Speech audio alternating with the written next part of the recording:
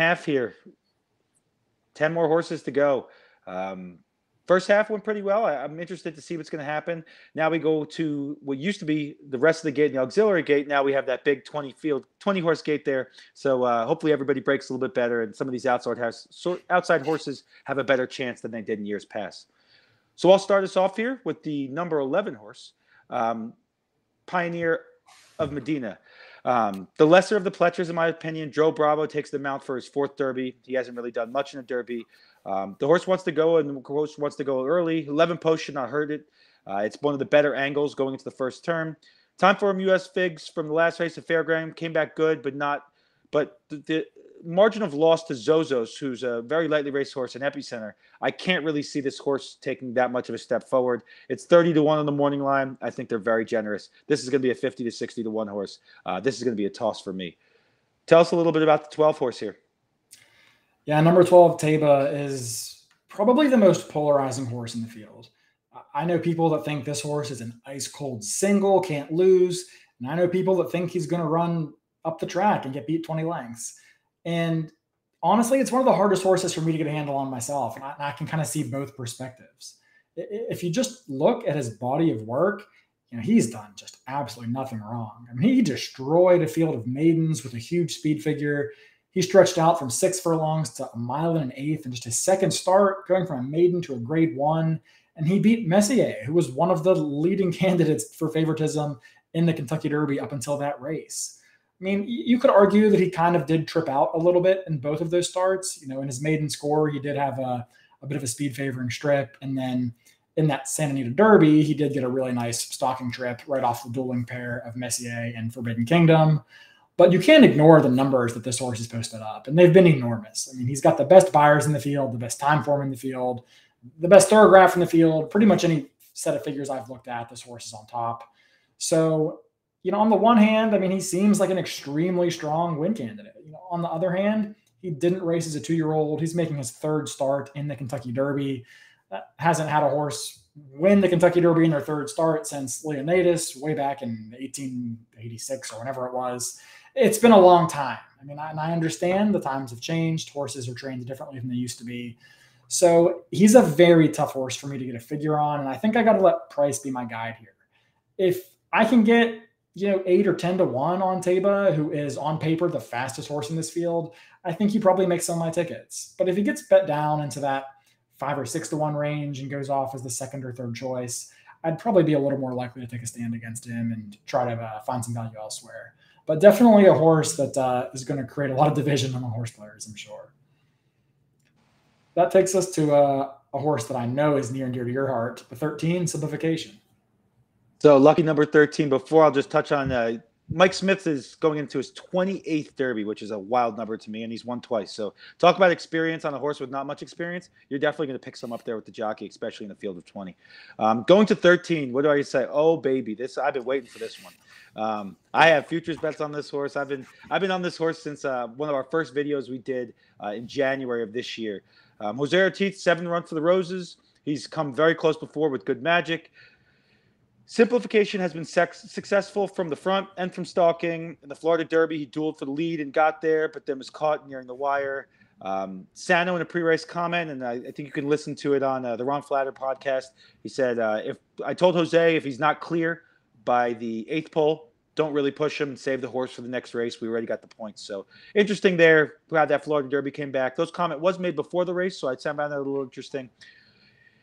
His best race was the Fountain of Youth. He sat in a stalking position, rallied when they had that little bit of accident, and for the win. His tactical speed comes from the 13th post. He has that straight line to protect him. He'll go straight to that corner there. He doesn't really have to worry about saving any ground. Fear here is getting caught maybe a little too wide in that stalking group. He's been a monster in the morning. He's above that 95 barrier line that we spoke about earlier. His time form figures from the Florida Derby bring him back, put him smack in the action of the field. At 20-1, he's going to be in my tries, my supers. I'll have a win bet on him. I have really good futures bet on him at some pretty big odds. So this is a horse I'm going to be playing a lot with. I don't know if it's the heart here and the passion from being on this horse in the beginning, or it's the numbers, but it's definitely a horse I'm interested in, and I'm going to be playing a lot through.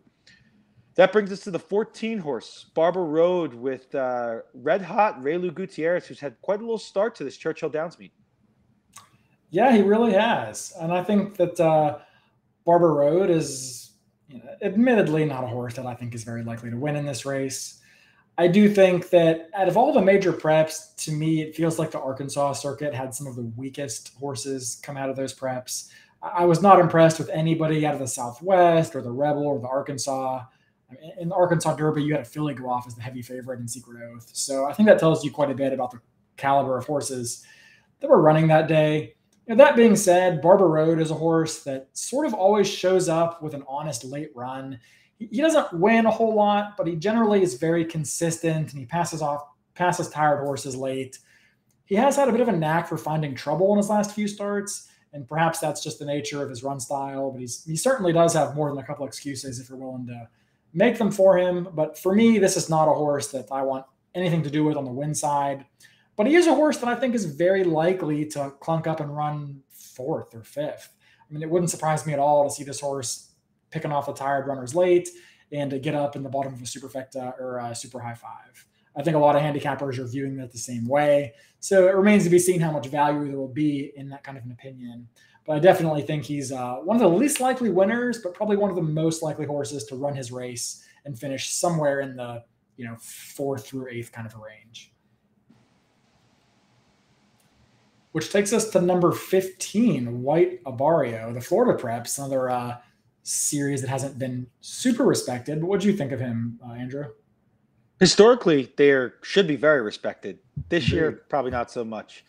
The Tyler Gaffalione, red hot, just won the jockey title at Keeneland. Did it very, very well. Safi, this may be his opportunity here. White Abarrio won 4 times at Gulfstream Park, including 2 races on the Derby Trail.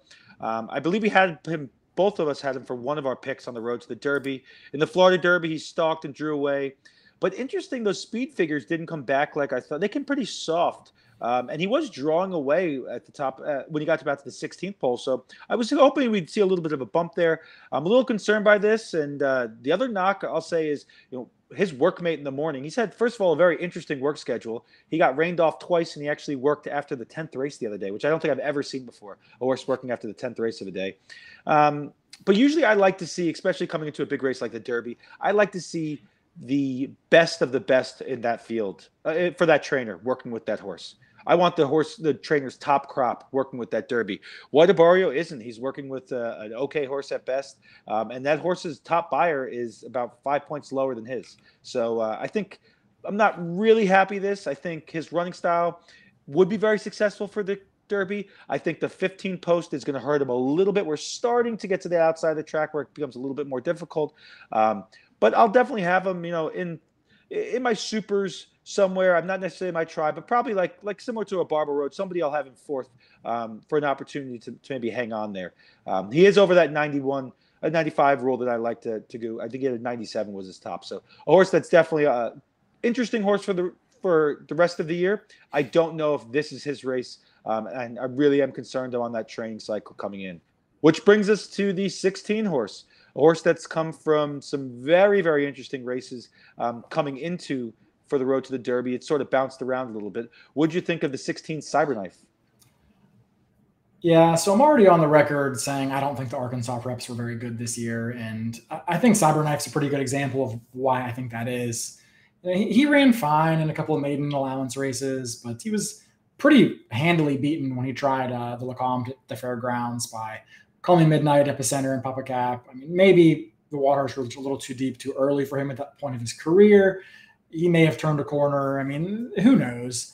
I will say that I think that the Arkansas Derby was not a strong race, but I thought Cyberknife ran a strong race. He made a middle move into a pace that was pretty quick and pretty hot and looked like he moved a little too early to me, but ultimately ended up actually making the perfect move, taking over the leaders and having plenty left in the tank to hold off Barber Road and Secret Oath. That being said, I think the post draw does hurt him here because he is a horse that kind of likes to be in that second flight. And from the 16 post, he seems more than likely to lose quite a bit of ground here. Else he's going to have to send harder than he really wants to or be forced to take up a lot further back than he wants to. So this is a horse that did not come home very quickly in that Arkansas Derby. It was kind of a stagger fest down the lane. And the post draw, losing ground, a number of factors here combined to make me a little bit skeptical of his chances come Saturday. I think that he could potentially get a top 5 or 6 finish with a lot of racing luck. But I'd be surprised to see him do much better than that. What did you make of number 17, Classic Causeway? It wasn't supposed to be in this race, but here we are. Exactly. Classic Causeway, Brian Lynch, Julian Laperoux up, which blew my mind, this running style of horse. And they put this jockey on, who's not necessarily known as somebody to get out of the gate and really get going. This is Laperoux's 14th Derby, his best finish coming in 2017. He hit the bottom of the Super in Classic Empire. Classic Causeway hopped back in the Derby field after not being in the Derby field, and then came off the trail, came back on the trail. And I equate this hopping to be him like a rabbit. I think this horse is just going to go early. Those time form early pace figures are very, very fast. I think this horse is a little bit of a rabbit. I don't want to say we have rabbits anymore in the modern Derby era, but too fast, too early, gets tired at the top of the stretch. 2 wins at Tampa that showed some sort of promise. And then when he folded when dueling simplification, the Florida Derby, I really understood maybe this horse is a miler and he doesn't want the distance. This is a toss. I don't want to spend much more time on this horse. This horse is a complete toss for me. 30-1 on the morning line was extremely generous in my opinion. Which brings us to the 18 horse here, who, interesting, I boomed me in the Lexington, Tawny Port. Yeah, he also boomed me in Lexington. As I did not think he was going to. Not that I think he get the job done, but I think he was like 5-2 in the book, and I thought that price was too short. He ultimately went off 5-1, and was a pretty good-looking winner visually anyway. The problem is that race didn't come back very fast. I think the buyer came in at around an 89, which is just nowhere near the 95 that you mentioned earlier, Andrew, of which you pretty much need to consider yourself a win candidate here. That being said, this is a horse that I like a little bit to maybe get a piece of this. I don't think he has any chance to win, and the post draw certainly didn't do him any favors here. But if you look at his body of work, I mean, he ran a decent second to Tiz the Bomb on a day when he was a little bit closer to the pace, and closers seemed to do better that day at Turfway and the Jeff Ruby Stakes. And you look at his, probably the key race in the Risen Star, and he didn't really run that poorly. I mean, he was inside, shuffled toward the back of the pack, tried to make a move, got shuffled back once again, lost ground again, and then finally got wide into the stretch and made a decent run to get up for 5th. If you look at the horses that beat him that day, I mean, Epicenter, Smile Happy, and Zandon, I mean, those are 3 very legitimate horses, including your 2 morning line favorites in this race. Now, he was, 7 lengths clear, so it isn't like he was a threat to those horses that day. But I do think that he showed that he handles dirt and he can come from off the pace like he did in the Lexington. So this is a horse that I think that I might have a couple of tickets using him in the bottom of my superfecta and trifecta, but nothing on the top. I think we're at the last of the Brad Cox trio now with number 19, Zozos. Is this horse making your tickets anywhere, Andrew? It's probably going to make some of my tickets, to be honest with you. I think it's going to be an opportunity to be in the Super. That bottom of my Super, I'll probably have 8 horses. So this is an opportunity for a horse that'll make it.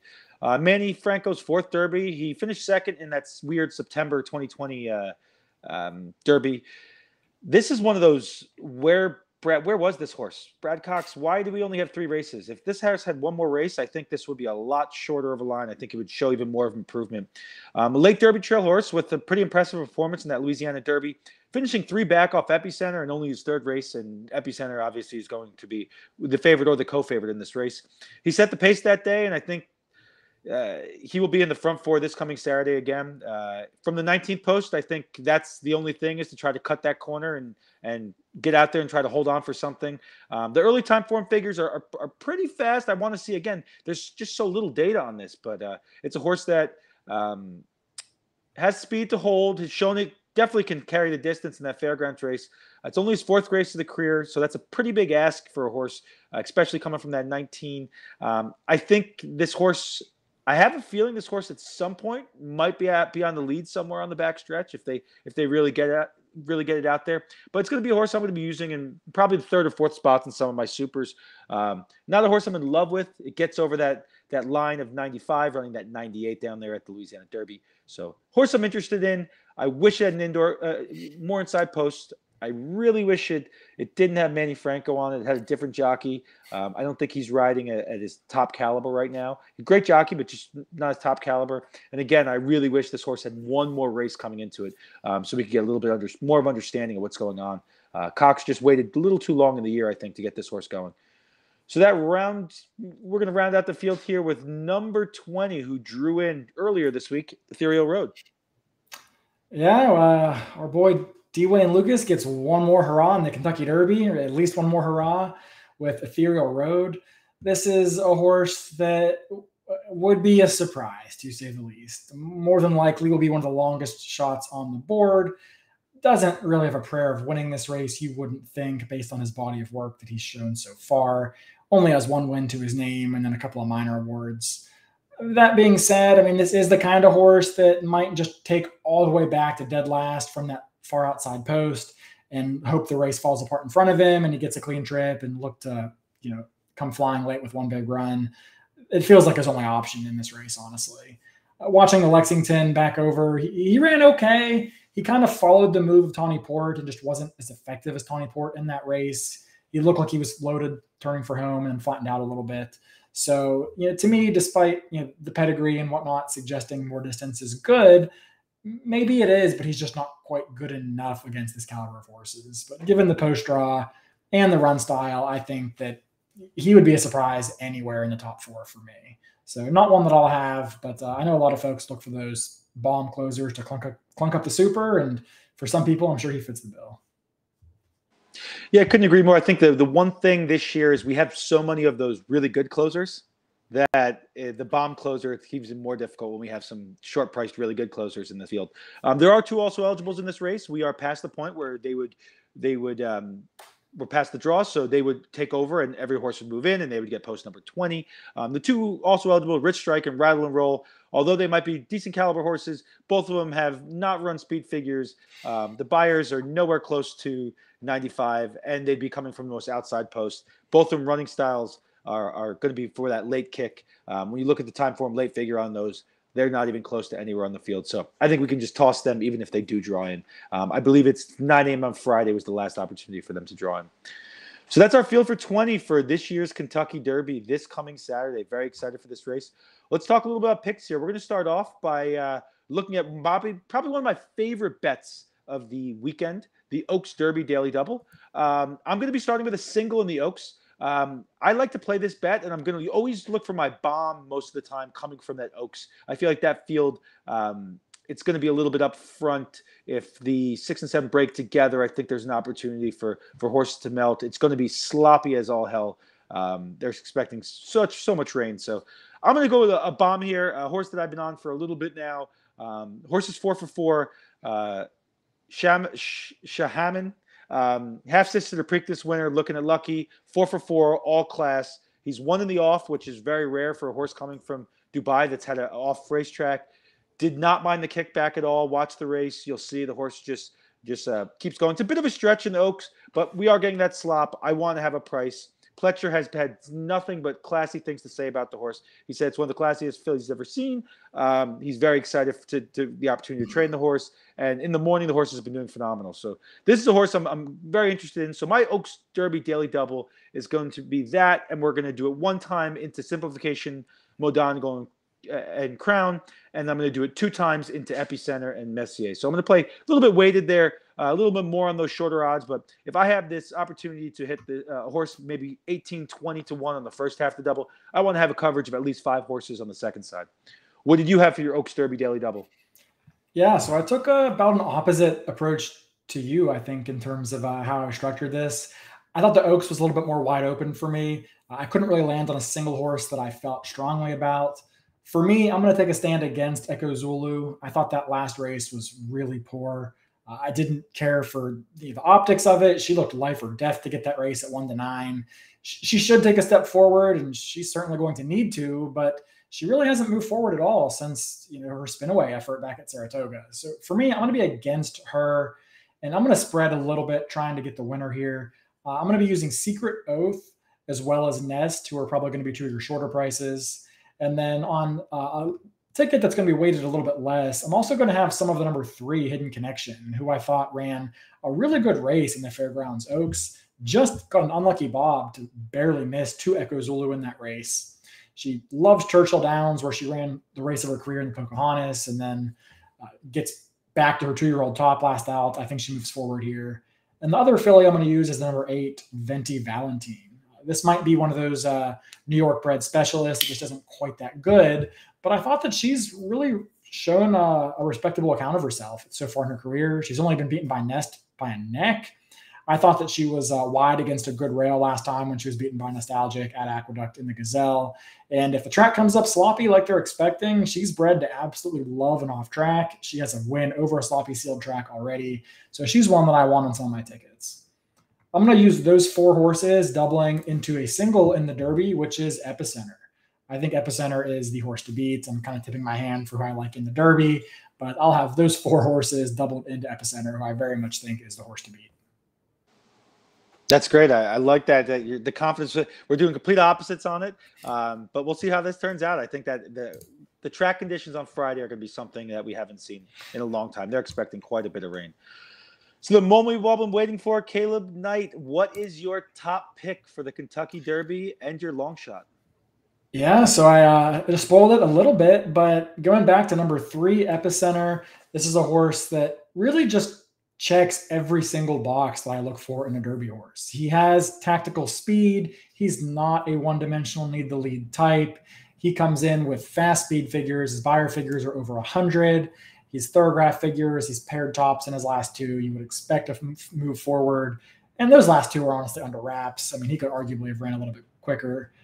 We get Rosario up for Asmussen. I mean, Asmussen looking to take home the Derby here. So for me, Epicenter is my pick, and he's just the only horse I don't have major questions about in this field. I feel like he always shows up. I don't need to worry about his lack of experience. He's very seasoned. He's versatile. And as long as he can work out a trip from the 3-post and we don't get a Rock Your World situation at the break, I think that he is the horse to beat in my opinion. If I'm looking for a price horse in this race, there's probably a handful that I would potentially look to use. But the one that I think is likely getting ignored a little bit is number 15, White Abarrio. I don't know what price you ultimately get on him, but I'm sure it's going to be double digits, potentially in the 12 to 15 to 1 range. I think this is a horse that people don't like the Florida preps, but I haven't heard a fantastic reason why. They're a little bit slow compared to the California preps, but most of the races are slow compared to the California preps. If you don't think that Taiba can repeat or that Messier may be going off form a little bit or whatever else, Thorograph actually had the White Abarrio race in the Florida Derby as being very quick. The time for him and Beyer numbers are very respectable as well. This horse is going to be wide, but he's been pretty wide in each of his last 2. He was wide in the Holy Bull and then pretty wide again in the Florida Derby. So I don't think that that's necessarily a bad thing for a horse that likes to be racing in the clear and probably not tucked in behind a bunch of other horses taking kickback. I think he's very tactical, gets a nice trip, sitting probably somewhere between 4th and 6th going into the turn. And I think he's one that people are probably not respecting quite as much as they should be. That's great. We're going to be much different. We'll put it that way. So hopefully one of us cashes here. So my top pick here, I'm going to go with Mo Donegal. I spoke about the horse earlier. People hate, short price closers. I couldn't take Zandon. I think this is a race where it's going to be a little bit of craziness, a little bit of chaos coming into this field. If you do your own pace projections and I do my own times for the first quarter, this is going to be a wild starting to this race. 20 horses coming in. You have 3 horses in this race that this is a 500% growth in field. They've averaged racing against 4 other horses, and now they're racing against 20. So you're seeing a huge opportunity here for chaos. I like Mo Donegal a lot. Those figures came back unbelievable from the Wood Memorial. I think the horse early voting would have been my top horse if he was in this race. Mo Donegal beat that horse. He's saved ground before. He's had kickback, never been an issue. He's going to be a little bit tighter here. They've been working on getting him a little bit closer. Speed's there. Horse is just going to step forward. 96 top Beyer last time. I think you're going to see a good one here. This is a horse where I'm going to be looking for a price. I hear what you said on Epicenter, but my rule of thumb is I'm never going to bet a horse below 5 to 1 to win in the Derby. There's just too much opportunity going on. And my long shot, pretty simple, simplification. I've been on this horse the whole time. I think the horse is going to step forward. If you read anything about Mike Welch and the Morning Works, I mean, this horse has just been an absolute beast. Hearing that Sano comment about him, not having Jose push it, save the horse. Jose had the opportunity to go on 2 or 3 other horses in this race, and he chose this one. Horse is going to be nice, 26, 28 to 1, I think. So opportunity here to cash a possible big ticket. I'm very excited to see what happens, and hopefully I can cash my futures. Going on to my last pick of the day, which is going to be a trifecta. A little bit different here. We disagreed on this horse earlier today, but I'm going to be playing a pretty simple trifecta here. Simplification, Modonical, and Crown over. Simplification, Modonical, Crown, Epicenter, Messier over. Simplification, Modonical, Crown, Epicenter, Messier, and Zozos. So that's going to be my trifecta. It's not going to cost you too much. I think $48 on that, or $48 on that. So good opportunity there. Cheap little ticket. Good trifecta. You play it for $1. That thing, if that comes in, if any of those combinations come in, I think you're looking at somewhere in the $7,000 to $10,000 range. So really good opportunity to extend your dollar at the end of the day with those trifectas. Did you have any exotic plays for the race? Yeah, probably nothing quite as fleshed out as what you come up with, Andrew, as I'm still kind of tinkering and waiting on weather a little bit. But I know that I'm going to have a trifecta built in this race. I'm going to be keying Epicenter on top. That's my strongest opinion of the race. That's generally not how I like to construct these wagers in the Derby. Normally, I try to reverse key a closer I think can clunk up for 3rd or 4th. But I struggle to find any particular closer I could really latch on to. Kind of as you mentioned earlier, it seems like the closers, the cheap closers aren't good enough compared to the likes of Zandon and Modonical. So I struggle to come up with a deep closer I love at a price. So instead, I'm going to get skinny on top and key Epicenter over Smile Happy, Taba, Messier, Simplification, and Barber Road.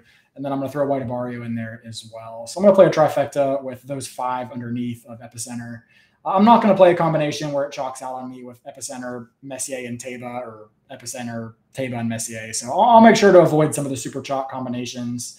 Maybe look to work in a horse like Tawny Port. But basically my take is I'm going to try to get around Modonical and Zandon, just given the run styles and especially the post for Modonical. Hope they sorry for your luck, but for me, I'm hoping they don't hit the board, and I can maybe cash in with some of the mid-priced horses instead. So that's our field of 20, our picks. We appreciate everybody watching through this entire process, Road to the Derby. Our next video will not be coming out until the Preakness. We'll have a video right before the Preakness. Thank you, Caleb. Been a pleasure the last 10 or 12 weeks working together, breaking down all these races. I have one last question for you before we end here. Who does Mattress Mac bet on? Who goes off favorite? I don't want to say it because it's my pick, but I would be surprised if Epicenter is not your favorite come post time. I think that his numbers look better. People like all those ones. It's Rosario. He's got speed. To me, I know Zandon's the morning line favorite, and I think he's even a lukewarm favorite in some of the offshore books. But I think Epicenter ends up going off as your favorite, and I think that's where the money hits. I agree with you there. I think Epicenter does go off. I'll be at the Derby enjoying it there. I'll post some pictures and stuff like that on my Twitter at Who's Got Action. We ask you to like and subscribe so you're updated with all the Horse Racing Nation videos as they come out. Thanks and good luck at the Derby.